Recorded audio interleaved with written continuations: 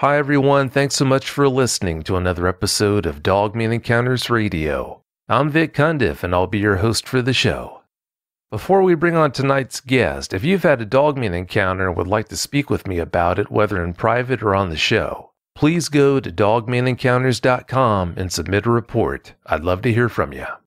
If you've had a Sasquatch sighting and would like to be a guest on Bigfoot Eyewitness Radio, please go to bigfooteyewitness.com and submit a report. All right, let's bring on tonight's guest. Tonight's guest is Michele. Michele, welcome to the show. Thank you, Vic. I appreciate it. I'm glad to be here as well.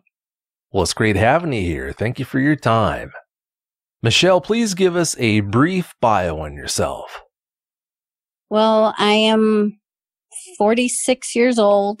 I'm Native American. I am mother of 5. Job-wise, I'm in the medical billing field, and currently I'm working from home. And I live in Utah currently right now, but I was raised in Arizona. And that's me in a nutshell. Well, it's an interesting nutshell, to say the least. Thank you. You're welcome.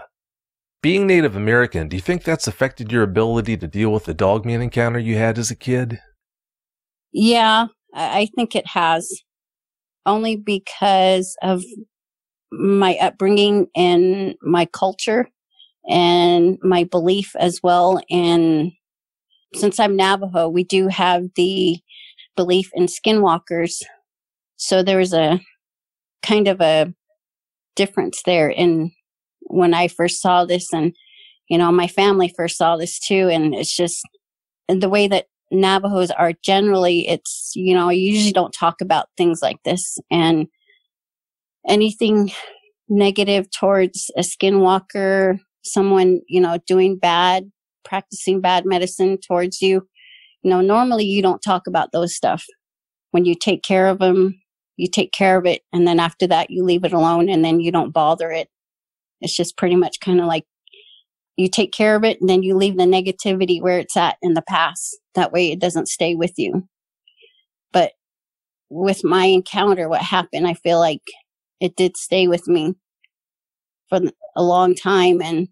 But recently, you know, now that I'm older and I've learned about your show and listening to all of the other encounters, it's really made me think twice about it. And it's made me analyze it more. And now I understand why I had all the nightmares that I had and why it stuck with me so long.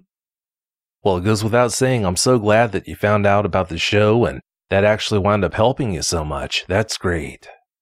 Speaking of skinwalkers, there's a video that received a lot of attention that you have strong opinions about.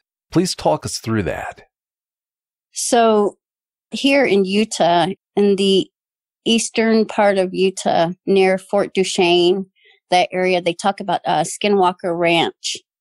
And there's a person that took a video of a creature kind of hiding alongside some rocks up against like a mesa. It was all sandstone, and it was hiding up against it. And when you watch the video, you can tell that it knows that it's been seen. And it's just kind of crouched down, just almost looking like a lizard hanging on to the wall of you know, the sandstone cliff or something, just kind of hanging on to it and not moving. And then finally it moves. And then when it does that, the way that it moves, and then you get to kind of see its back, its legs, and then you kind of can see the way the hair is on it. It doesn't look like a skinwalker to me, because a skinwalker normally is a person that's conjuring and they're using the skin of an animal. And this is not a skinwalker, because the skinwalker too also, since it's conjuring, it's using dark powers to do something. And when you see a skinwalker, normally you can't see it when you're looking straight at it. Sometimes you can. It just depends on your encounter and what's going on. But most of the time, you can't see it when you look straight at it. You can see it in your peripheral, but not straight at it because it doesn't want to be seen. So that's what makes me feel that this is not a skinwalker. To me, I think it's a type of dogman. That's what we're looking at. And the way that it ran off too, the legs and everything, it to me, it's not a skinwalker. That's interesting. If you had to choose between having an encounter with a dogman or a skinwalker, which one would you choose? Ooh. I wouldn't choose either, but if I had to choose one, maybe a dogman, because a dogman, at least the one that we encountered, and from the most part, what I've heard from a lot of other eyewitnesses, most of the time, they're the ones in control of that encounter. And if it wanted to kill you, maul you, do something to you, then it would. But most of the time, they just show themselves to you and scare you, and then they're gone.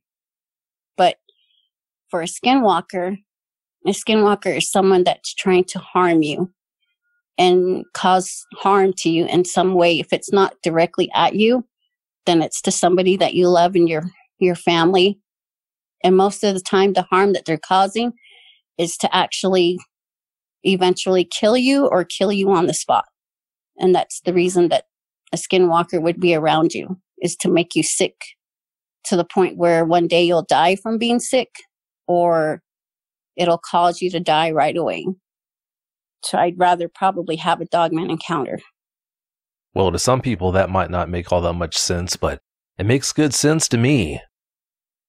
Did you believe in dogmen before you saw the one that you saw with your own eyes, Michele?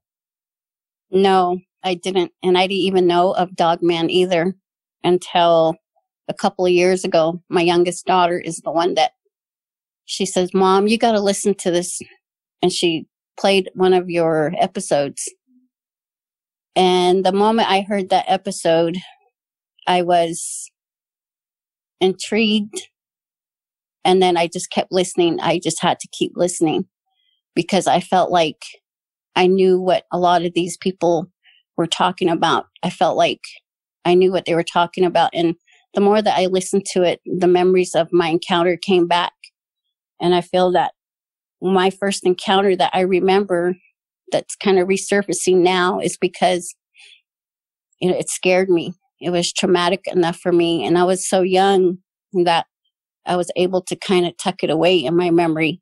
But at the same time, it still affected me, especially when I would get sick or my brother would get sick, because my brother was with me at the time too as well. And I feel that the two of us were very much affected by it. Well, it goes without saying, I'm so sorry to hear that you had to go through that. All right, Michele, you've got 2 encounters to tell us about, so please tell us about them now. Give us every last detail that comes to mind. Okay, so the first encounter is not my encounter. It's my mother's, and she did tell me about it. I recently have been recording her, asking her questions about her childhood, things that she remembers. I just kind of want to do a bio on her. And that way I have a story, not just for myself, but for my grandkids and my great grandkids down the line. So that way they know where they come from. And so, I had this encounter, and being Native American and knowing about skinwalkers and, what goes on and why that's here, or why people do bad things. Like skinwalkers used to not be used for bad. It used to be used for good.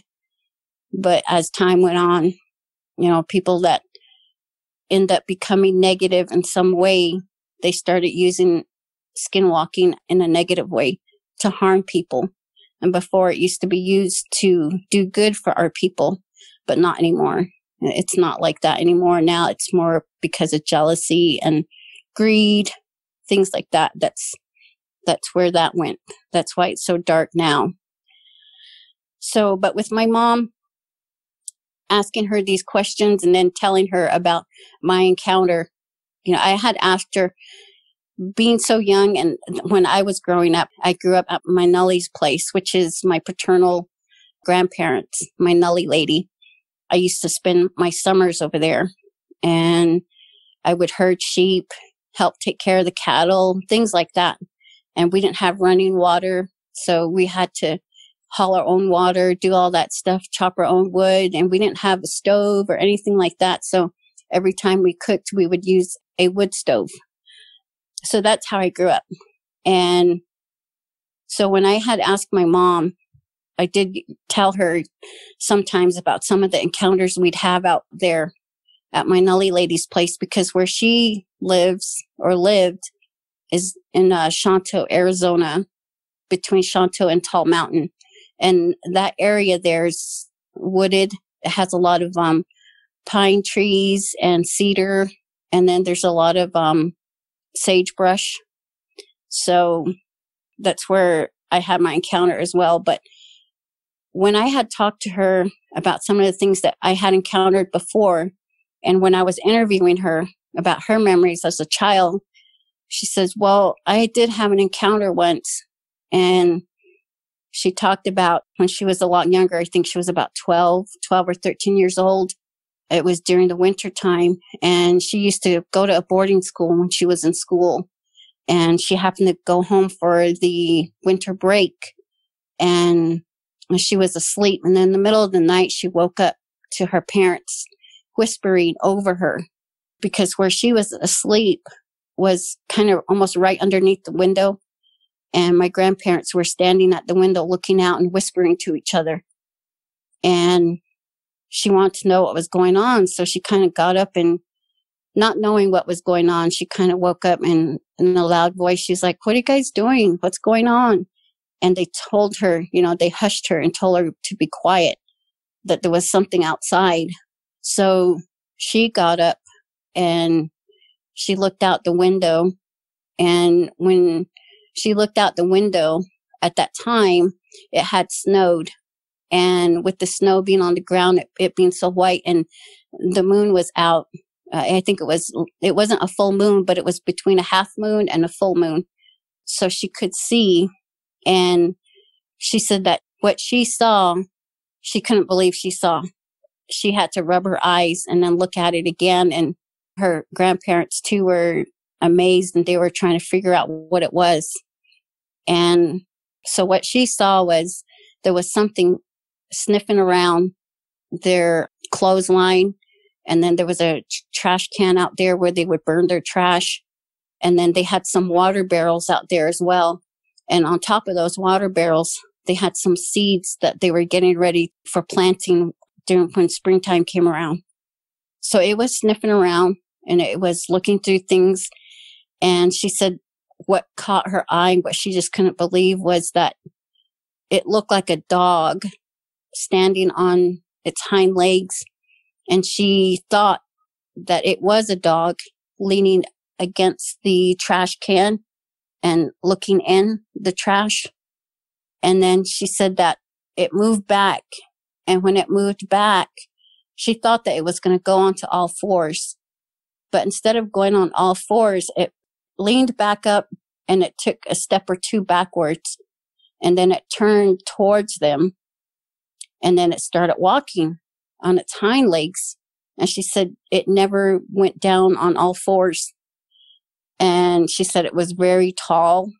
And I guess my grandma was in shock that she just kind of did this thing. And when she did that, my grandpa kind of grabbed her shoulders and, trying to comfort her and let her know it's okay. But at the same time, trying to have her not make noise, because they didn't want to alarm whatever that was, that they were aware that it was there and that they were looking at it.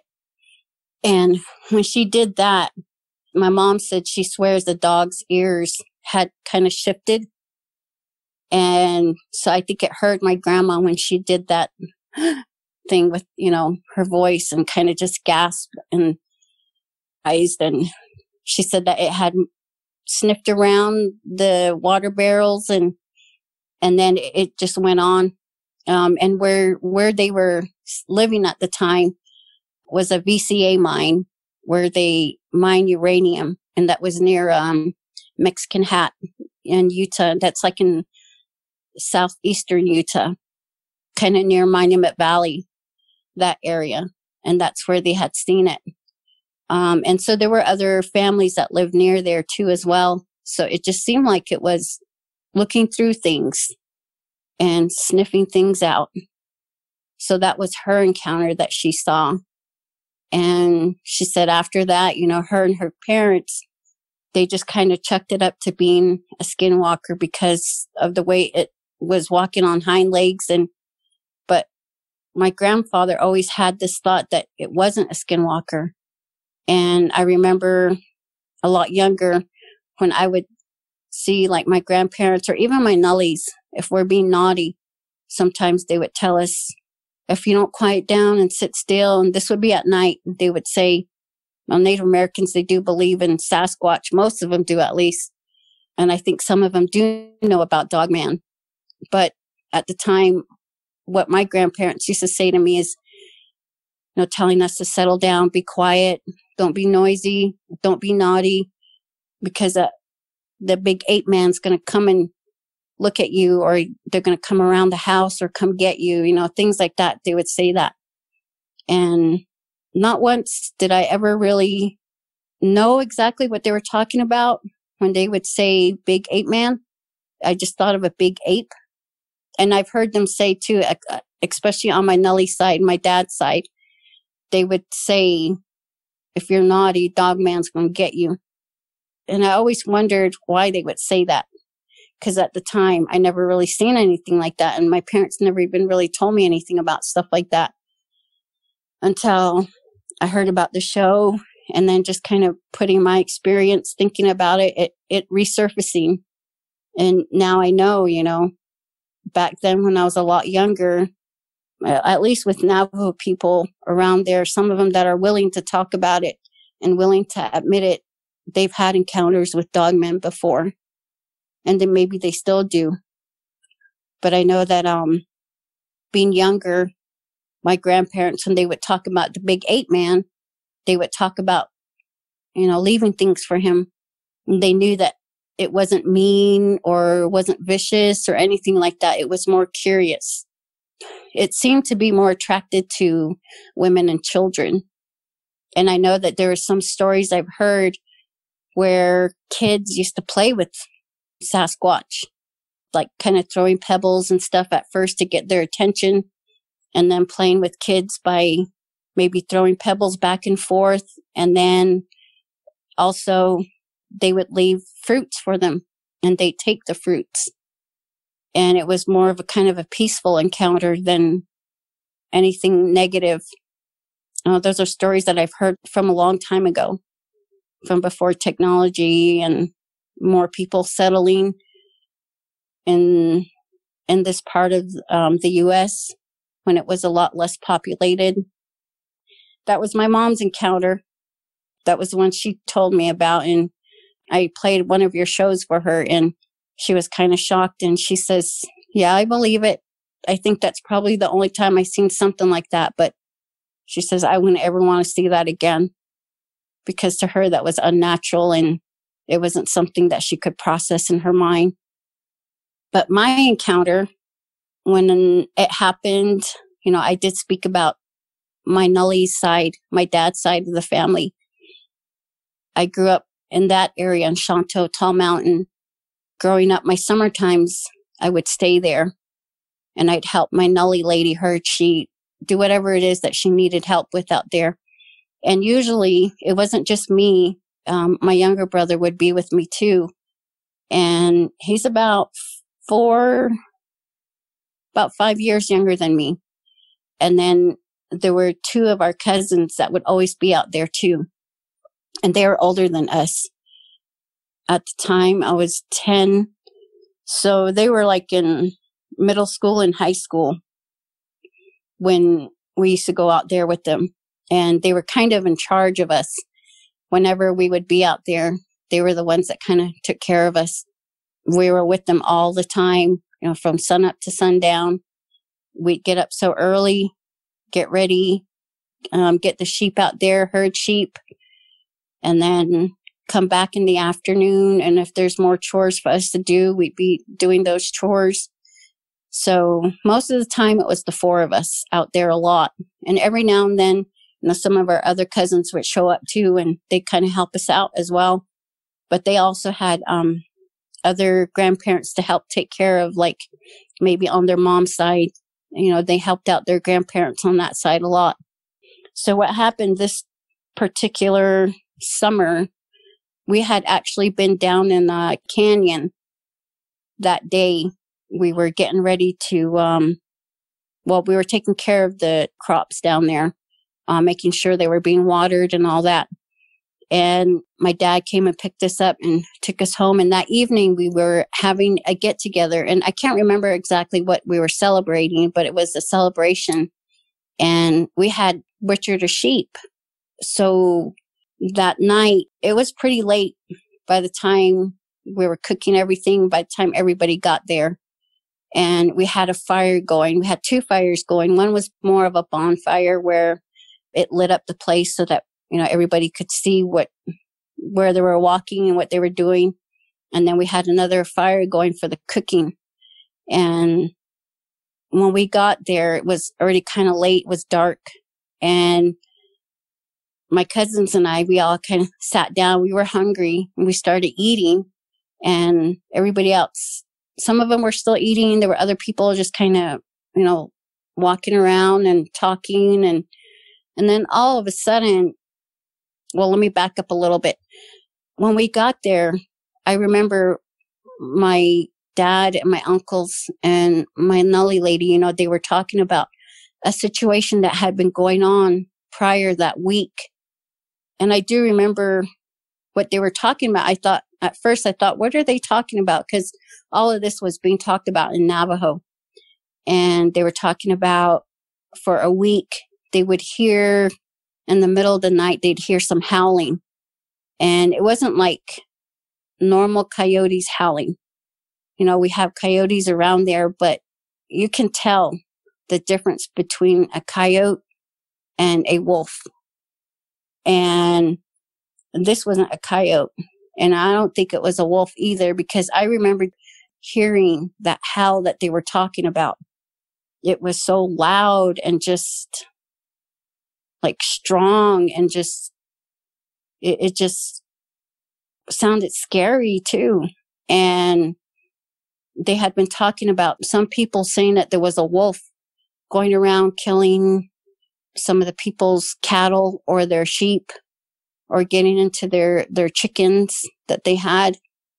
And then they're kind of talking about that. And then, they just were trying to make sense of it. And then all of a sudden, out of nowhere, there's this pickup truck coming in so fast.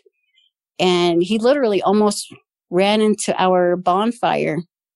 And everybody was just, they were so surprised because the way he came in so fast, they're just like, whoa, whoa, whoa, whoa, what's going on? And he slammed on his brakes and put his vehicle in park and jumped out. And he was kind of yelling around. And my uncles and my dad were trying to tell him, calm down, what's going on? And he was sort of out of breath, and he looked so scared. And he started saying, there's a wolf getting into my bull, it's killing my bull, it's eating my bull. And I could just remember him saying that it was as big as a bull too. And I remember this man did have a bull, and people did talk about his bull. It was pretty big. And so when he was in shock like this, he was wanting my dad and my uncles to follow him back, because he knew that my dad and my uncles had firearms. So that's why he came down. But then all of a sudden, it kind of got quiet, everybody talking, and just everything just shifted from being a celebration to just being dead quiet. And everybody was just kind of scared. And I remember one of my uncles saying something like, be quiet, because they heard something. And all of a sudden, everybody just kind of looking around, and out where I was sitting with my brother was sitting beside me on my left side, and my cousin sister was sitting on my right. And then my other cousin was standing beside my brother. And we were sitting on a bench right near the fireplace, and we were eating. And during this whole time that this was going on, everybody started getting quiet, and just the atmosphere was changing. Just the feel of everything was changing. And I remember all of a sudden I could feel my brother sort of shaking. And then I heard somebody saying in Navajo, look that way. There's something over there in the woods. There's something over there in the woods. It looks like a dog. And everybody started kind of get scared. And the way that the bonfire was going, it was bright enough to see kind of into the woods, but we could only see the tree line, the front of the tree line. And in the back, there was something walking from one tree to the next, sort of kind of hiding, but not really. Sort of like it was slowly introducing itself or something. And at the same time, it moving from tree to tree, when we could see it, it was looking at us, looking at all of us. And when it was doing that, it was like it was counting us or something, and kind of like sizing us all up. And all of a sudden I heard somebody say, there's another one behind us. And, it started feeling like we were being surrounded, because there was another one again, that someone had seen another one again. There was one off behind us to the left. And then another one again, sort of behind us to the right. And then the one right in front of us. So they were all just sizing us up, it felt like. And this man he was so scared. He was shaking. And all of this that was going on, it was all going on simultaneously. But at the same time, it's like it was so slow that everything was kind of going in slow motion in a way. And just seeing this thing, it looked like a Doberman pincher kind of, and a hyena. And at the time, I never, at that age, I hadn't really seen anything like National Geographic or any of those things at that time. So I never knew what a hyena was.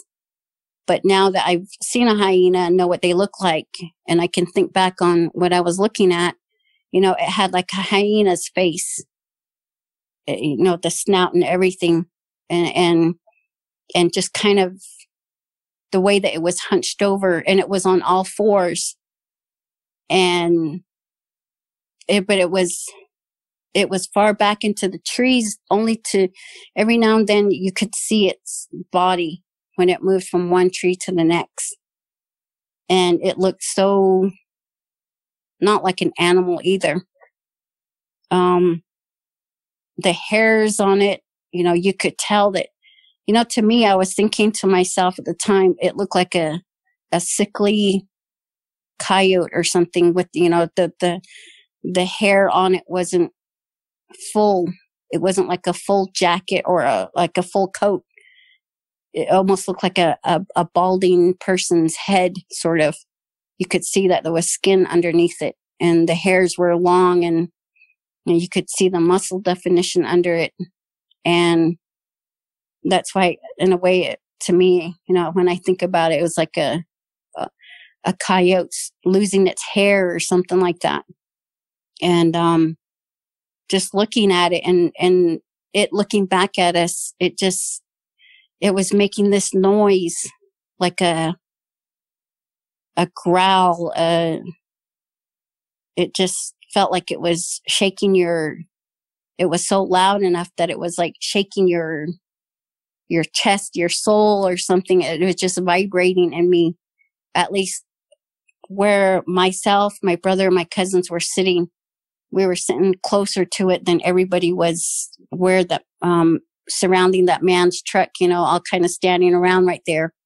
We were a lot closer to it. So when it was making this noise, could just feel that vibration in your body. And I think it felt even worse because I was so small. And I was in shock because I didn't know what the heck I was looking at.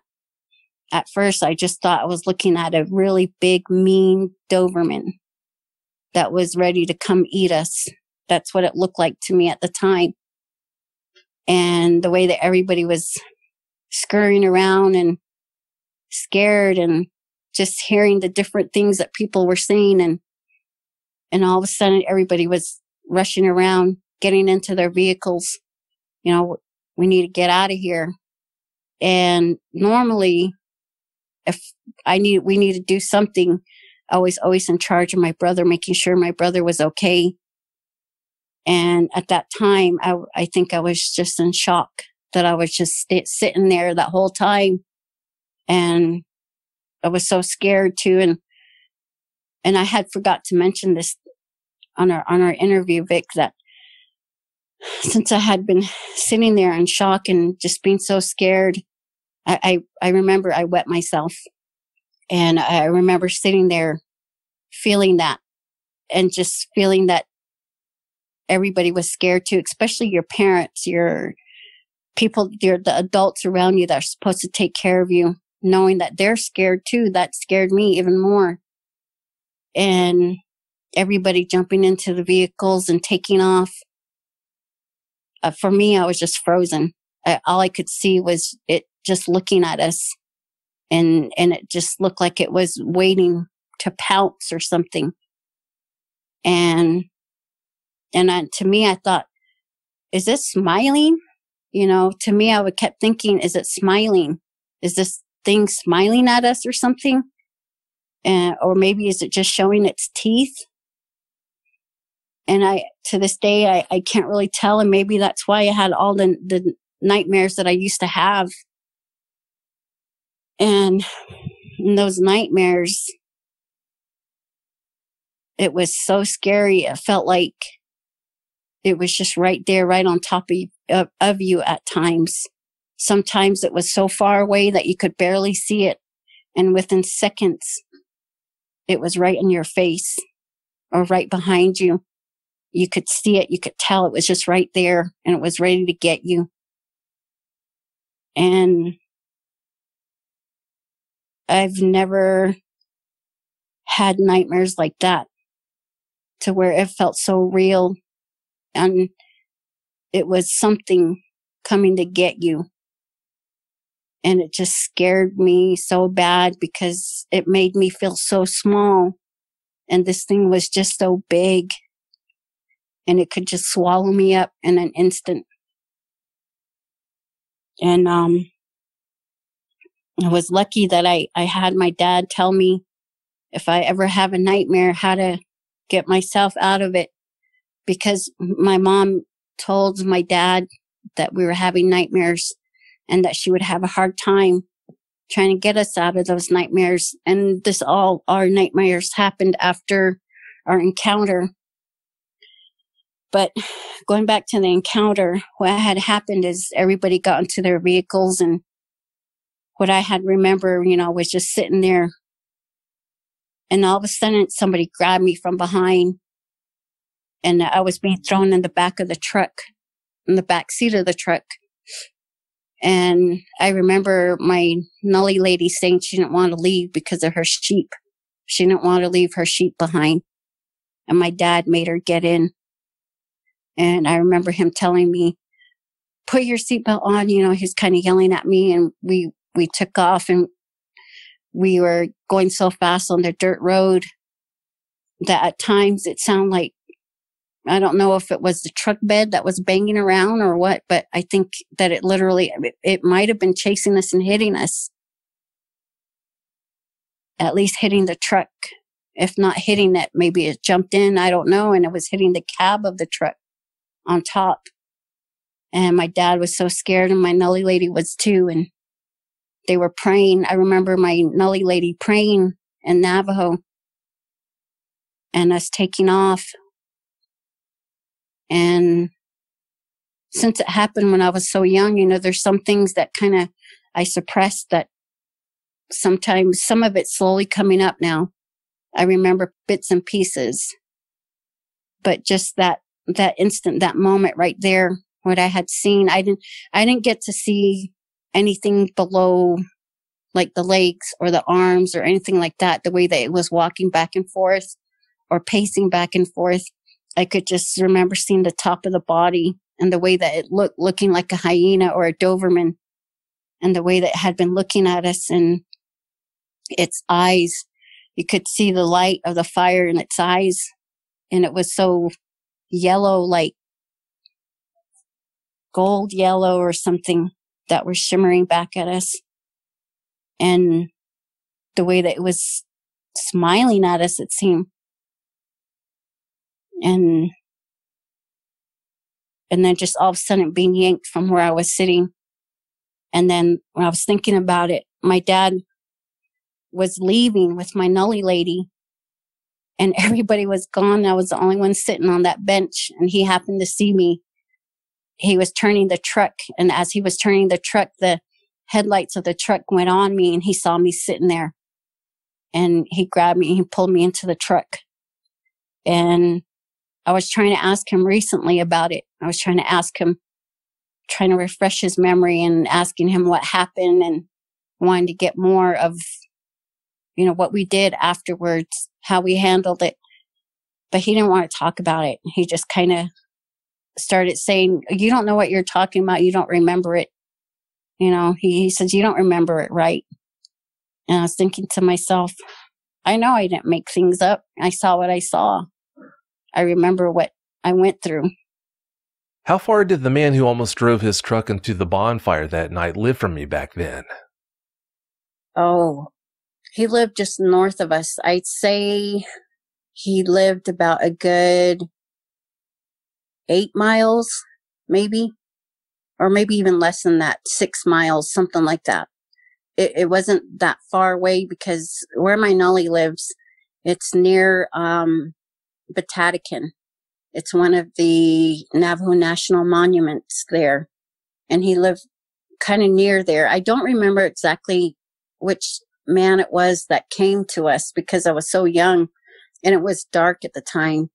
And then just with the whole commotion going on, I don't remember who it was that came to us. But he lived about a good maybe 5 to 7 miles north of where my nully lady lived.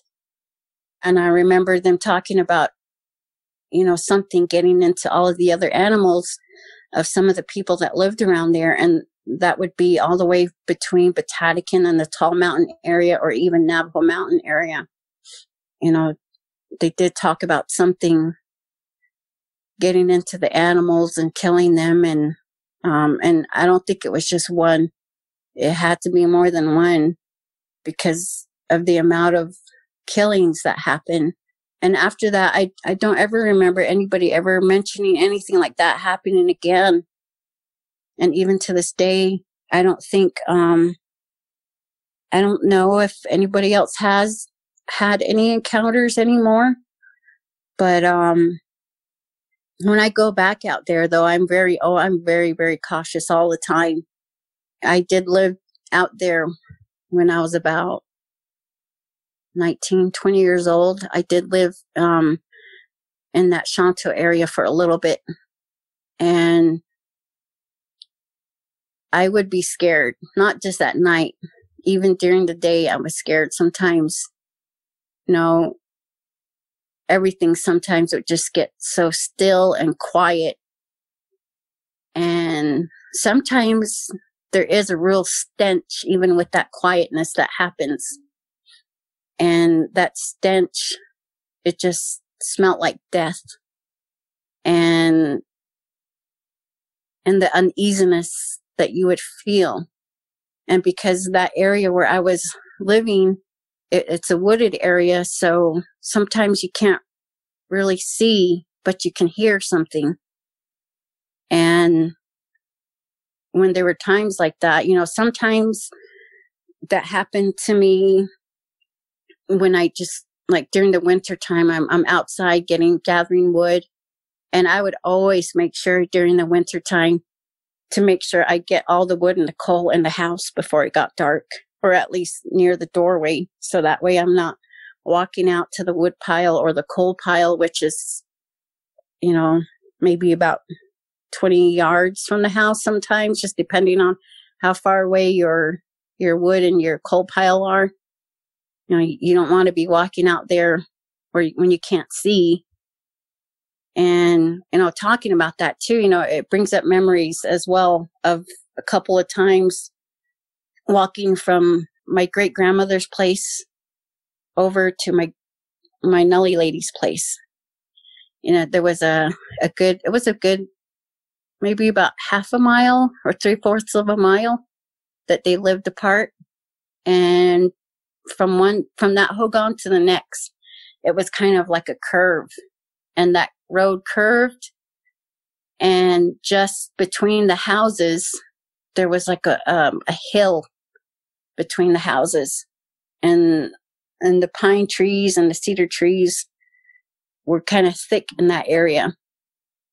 So sometimes we would walk through the wooded area, but most of the time we used the dirt road between it because we could see and it wasn't so thick.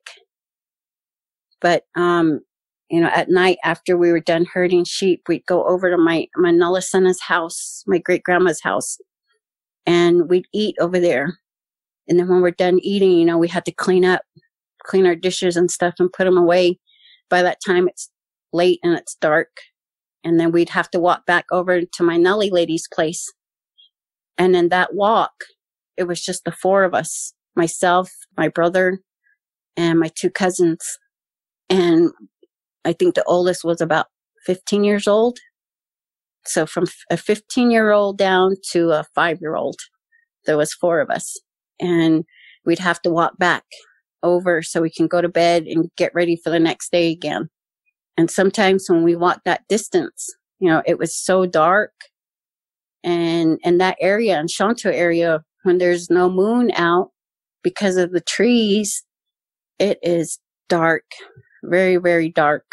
And sometimes it's so dark that you feel like there's just a flash of light in your face or your eye. That's just, you can't see in front of you. It's just so dark.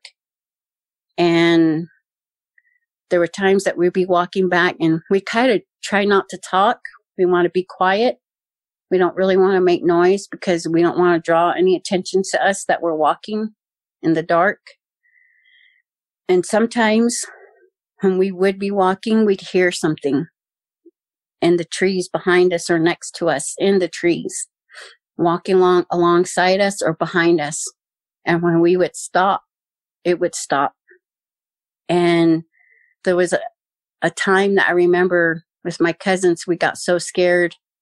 My older two cousins said, when we tell you to run, we've got to run. Don't look back, keep running. And my older two cousins made a plan to where once we started running, I had to run really fast. I had to keep up with my cousin's sister. And my brother is about 4 years younger than me, 4 or 5 years younger than me. So he was smaller than me and he couldn't run as fast. So what she had to do between the two cousins is grab him and run with him. So when we first started running, my cousin brother had my brother and we were running and I had to keep up. I was so scared. And I just remember running. I felt like I was running for my life. And we had to run straight into the house. And as soon as we got into the house, the plan was to hurry up and close the door and lock it. And then my cousin we didn't have any handguns. My dad and my uncles had guns, but we weren't allowed to play with those. We knew of them, but we weren't allowed to play with them. And the only thing that we had access to at that time was bullets. And my cousin thought, when we get there, we're going to throw some ash into a can and we're going to drop the bullet down into it. And when I think about that, I think to myself, holy cow, it's a good thing he knew which direction to drop that bullet, because when it went off straight away from us. And it's a good thing it went away from us, because one of us could have been killed, with that thing going off like that and not knowing exactly which way that it was going. And I'm sure that listeners out there that hear this and they hear me talking about my cousin brother dropping a bullet into a can of hot ash are going to think, holy cow, what were they thinking? And when I think back on it, I think to myself, what were we thinking? We were scared. That's what we were, for sure. But that night, when we started running, we got back to the house. As soon as we got into the house, my cousin's sister was first. And then she had my brother by that time. And then my cousin was kind of behind me, like close behind me. And I just ran right into the house too. And he came in. And we all turned around and we slammed that door shut. And all of a sudden my cousin put that lock through.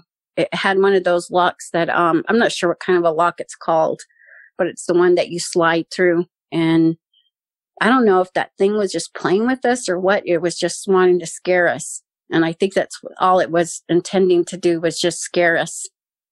Because when we closed that door, it did hit the door and it jumped onto the roof. And we could hear it, like it sounded like claws on top of the roof, because my Nelly lady's roof had, I can't remember what it's called, but the roofing up there, you could hear the claws. And it just kind of did a half circle, and it used the back of the roof and it pushed off and jumped onto the ground behind the hogan. And you could feel the thud of it when it jumped down. And then you could hear it run off. And when that happened, my cousin was like, there's still something out there. So he went out not too far in front of the house, in front of the front door. And that's when he had that can. It was I think it was a pop can is what he used. And the hot ash was in there, was red hot. And he dropped that bullet in there. And I remember my cousins telling us he was the only one that was out there. And as soon as he dropped it, he ran back into the house and slammed that door shut again. And it went off. We could hear that bullet go off. And then after that, we heard something running in the trees away from the house. So that was one encounter. And I think when I think back on those times, we've had several of those sort of encounters, not to where we saw something, but there was always something kind of messing with us. When we'd be walking from one of my Nully's house to the next, and not just at night, but during the day too. Because sometimes when we'd be out herding sheep, the life that was going on around us, all the birds and whatever insects, all of that around us, it's just dead silent. You don't hear nothing. And there's just this stillness and quietness that's so eerie. And when that would happen, my cousin's sister, we'd all kind of look at each other and we just gather our stuff and we rush over to where the sheep are at, and we get out of there and we hurry up and get as close to home as possible, because we knew there was something out there. We didn't know what it was. We've never seen anything, but we've heard something. And looking back on it, I don't think that it meant any harm to us physically, but I think that it did want to scare us. And I think that it took some type of pleasure in scaring us. Maybe because it knew that, we were little kids out there herding sheep, and that it wanted to scare us. And I do remember sometimes we'd have to be careful because we'd lose a sheep or two. But that was the scariest encounter I ever had, was that one night. And I don't remember exactly how many family members were around, but it was a gathering, and we were having some sort of a celebration. And, with the butchering of the sheep, I do remember, we had talked about that the other day. And I was thinking to myself, maybe it came around. Well, we know that whatever was around us, and there was more than one, there had to have been at least maybe 4, because I know of 3, that one that we saw, and there was the 2 that I remember somebody mentioning there's something, behind us, and then it got onto the roof of the house. And then there was another one behind us again off to our right. And, everybody got scared and it chased us all off. And I don't remember how many days we spent away from not being there. Then we finally went back, because that was our home. And especially that was my Nelly lady's home. So we went home, and I don't quite remember exactly what happened after that, since it was so long ago, and I was maybe 10 years old when that happened. But I do know it did scare my Nelly lady. It scared my dad. It scared my uncles, and all the adults around there. It scared everybody. And when that man came down to us asking for help, he was so scared as well. He was so scared. He was shaking. He could barely talk right. He was kind of like yelling things, and we're trying to talk to him, and not me, but my dad and my uncles, trying to tell him, calm down, what's going on, tell us. But he was just he seemed like he was in a lot of shock. He was in shock, and he didn't know how to express himself, and he couldn't believe what he was seeing and what he experienced. And so when he talked to us and he was trying to tell us stuff, he was just yelling, and he was so scared. And I think he was even crying, if I remember right. He was kind of crying too. And he brought that thing down, not just the one, but several of them. He brought them down because, like I said, we were all kind of sitting around eating and having a peaceful night, celebrating what I don't remember, but we were celebrating something. And then all of a sudden this man comes in, and then next thing you know, we see all these 3 things surrounding us and chasing us away from my Nelly's house.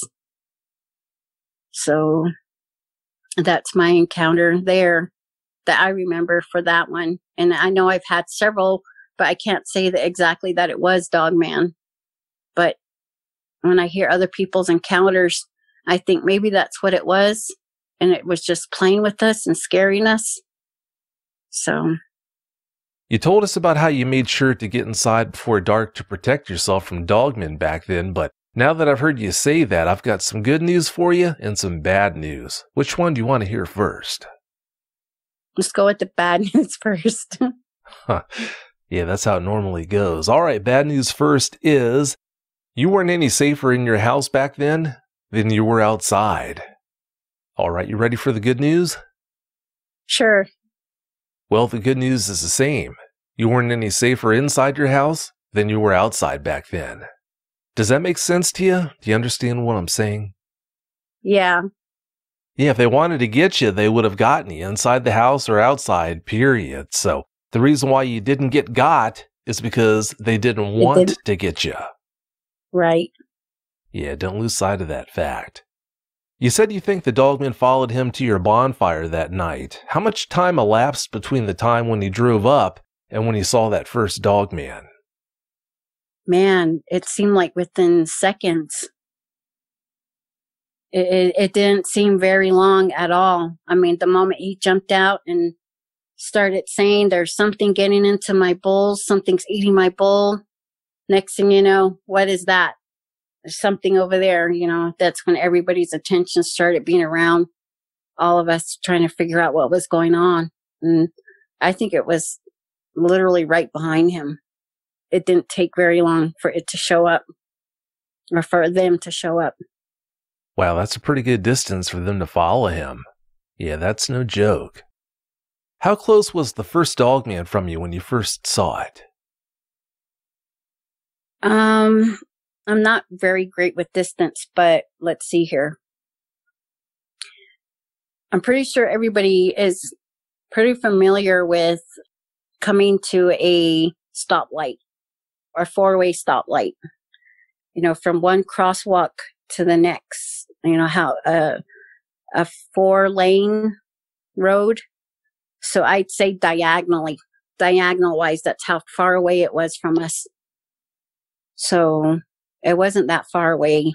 It was pretty close to where, let me try to think of football yardage here. I like football too. So let me think about football yardage. So I'd say maybe about 15 to 20 yards from us. Something like that. That's pretty close. Wow. Yeah. Yep. How about the ones behind you? Those ones were not as close, but I'd say maybe 50 to 60 yards away from us, because I think that what they were doing was letting us know that they were there and that they were aware and that they were in charge, not us. That was for sure. And I think the one was just letting us know we're right here. And I was thinking about it, I think that man kind of maybe pissed it off. Not just the one, but the other two, at least that we know of for sure that were there. I'm not sure what he did to them, but I think that he pissed them off enough that they followed him. And so I think that's the reason why they kind of made that contact with all of us, 2 of us flanking us and the other one showing itself and letting us know, that we were, like I said, not in charge at all. If you did piss them off and because of that they wanted to get a point across, well, yeah, I'd say it worked. Yeah. How big would you say they were? The one that I did see, it was pretty big. I'm trying to think of an animal that it could be, that could kind of compare it to. When it was on all fours, the way that it was hunched over, the top of the back, I would say would be as tall as, like a horse, where the back of the horse, where you would put the saddle on the horse. That's how tall the back was, or that's how big it was when it was on all fours, because this one did not stand up at us. It just kind of paced back and forth looking at us. And when I try to think about it now, not from a child's mind, but from my mind now being an adult, it was pretty tall. And maybe not the line of the horse's back, and the back of it, but it was pretty close. The way that when it was on all fours, that's how tall it was. And it had a pretty big head somewhat, but like I said, it looked like a Doberman pincher, but a hyena at the same time. And it was so big that you could see the skin under the hair. You could see the muscles moving. Like you could see the shoulders move when it moved. I didn't get to see the feet or like the hands and stuff like that. I've heard other people's encounters where they talk about the feet and the hands. I didn't see any of that. I was more focused on looking at the face, the head, just more of the eye contact is what I had. Yeah, that's what most eyewitnesses do. They focus on the face. From a mental health standpoint, where would you say you are now in that experience, Michele? I'm for sure in the process of healing. The more I talk about it, I think the more I'm able to handle it. And the nightmares that I used to have as a kid, I don't have them as frequent as I used to. You know, the very last time I had a nightmare like that was a couple of years back. I had gotten sick and I caught pneumonia. And that was the last time I remember having a nightmare like that. And at the time, he's my ex-husband now, but, you know, I did tell him about my encounters because he has some stories himself, you know, of things that he's seen and experienced. But, you know, I told him about this, and I used to tell him we used to have nightmares, my brother and I, just the nightmares that we used to have. Like literally nobody could get us out of our nightmare. I mean, it would seem like we were awake and our eyes were open. You could converse with us. We would talk, you know, you could ask us a question and we would respond to your question. But then all of a sudden we'd be right back in our nightmare and we'd be screaming and crying because there's something right there coming at us and chasing us. And we literally would run out of the house, or we would run from one room to the next trying to hide. I remember my mom used to get so frustrated with my brother because he couldn't wake up. And I knew exactly what he was going through. So I would run with him and I would try to talk to him and tell him I was with him and not to be scared. You know, just being his older sister, trying to protect him. You know, that the healing process is still happening.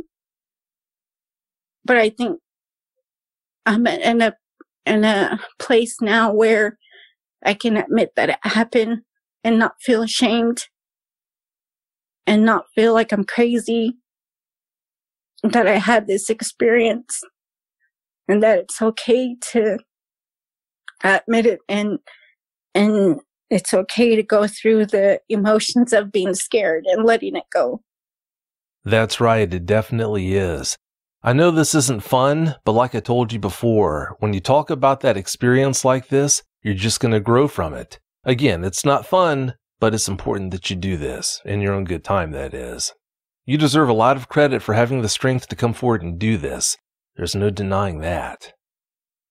Well, I was going to ask you a couple other questions about your experience there, but I think it's a good point to call it quits. I want to thank you so much for coming on and sharing the details of that experience with us, Michele. I really do appreciate it. Before we do go, though, it's totally up to you. Do you feel up to sharing any closing comments with us? Yeah, I would, because, you know, I've heard other encounters, other people that have had theirs. Some of them have talked about, you know, wanting to kill one for evidence, you know, things like that. And I remember one of your interviews that a gentleman had actually had it put together a team to capture one of these, but dead, not alive, so that, you know, the evidence was there. And, you know, when I heard him saying that, I just kind of thought, maybe, it's maybe good to know what we're dealing with. That way we know what's going on. But at the same time, I'm thinking that the reason they're not among us, letting us know that, hey, we're right here, this is how we are, this is what we do, you know, letting us study it and all that stuff, is because we're not supposed to. And it's one of those things that we're not really supposed to understand, because, you know, some of us have had encounters where it's been so terrifying. And I've heard some that have not had any terrifying experience. They just saw it from a distance, or they just kind of had a moment there and then that was it. But for the most part, you know, you had mentioned before that it seems like they want to just terrorize us, you know, scare us, you know, at like a pastime thing. And I think you're right on that, you know, and I think that when it looks at us, they probably think we're monsters. Because and I say that for a reason, because, humans, as a human being, we talk, we converse, we make things, we create things, we destroy things. And I think, and as humans, I think we're more evil than a dogman would be, because we have the power to destroy, and we have the choice to destroy. And I think that we're evil because we can make the choice to be evil, and we make that choice to destroy things sometimes. And that's why I say we're more evil than a dogman is. And maybe somebody out there that has had an encounter where their experience was very evil. I don't say that they didn't, that, that's not true or anything. Everybody's encounter is different. But at the same time, I think that the reason why we don't know about them more than we do right now is because we're not supposed to. Just like with Sasquatch. I think that we're not really supposed to know about them. Maybe one day we will. And maybe one day when we will know about them, when we finally do know about them, and we're able to learn more about them, maybe that's not going to be a good day. Maybe that'll be the day that they decide that, enough's enough.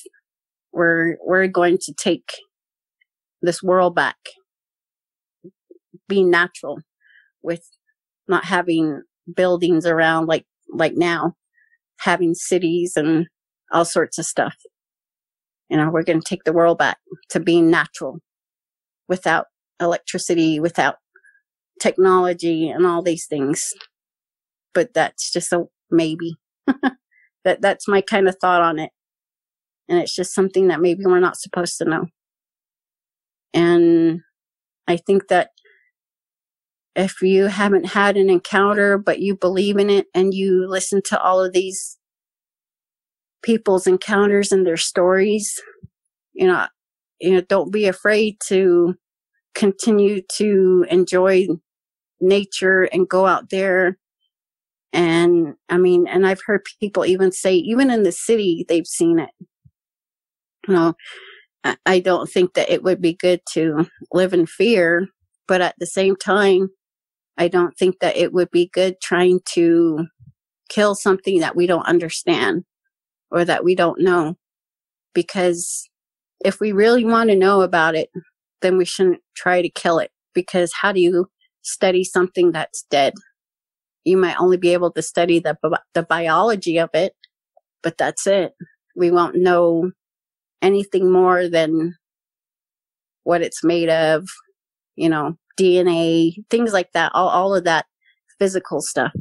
We wouldn't be able to actually fully understand them if we were to capture one by killing it. And, again, maybe we're not supposed to know. But I hope if somebody else out there is listening and they have an encounter, that they're just aware of it. That way they know to be careful and be cautious. And the moment that you feel something is not right, then maybe it's time to leave that area that you're in and not disturb it. Because maybe they're not here to actually harm us. They're just living life too. They're just living their lives. And maybe they scare us just to be entertained. Who knows? But I don't think they're here to be evil or to harm us. So I hope that, people don't try to harm it on purpose. Not unless you have to. Not unless you think you're going to die. Like you said before in your other interviews, don't pull the trigger unless you know that you're going to die. Otherwise, you might just piss it off, and then who knows what could happen after that. That's right. Yeah, that's exactly why it's not a good idea to do that. Well, I can't thank you enough for coming on and sharing the details of that encounter with us, Michele. I really appreciate it. Thank you. I appreciate you taking the time too as well. And hopefully my daughter, the one that introduced me to your show, hears this show too and knows that because of her, Mom gets to tell her story and start healing. Well, I hope you're right on both counts. Michele, like I told you before, if you ever need me, I'll be here for you. So, yeah, if that day comes where you need more help with this, please do let me know, okay? Thank you. Definitely, I will. I will reach out. Great, because like I said, I'll be here. Michele, thanks again so much. Have a great night. If you've had a Dogman encounter of your own and would like to speak with me, whether in private or on the show, please go to dogmenencounters.com and submit a report. I'd love to hear from you.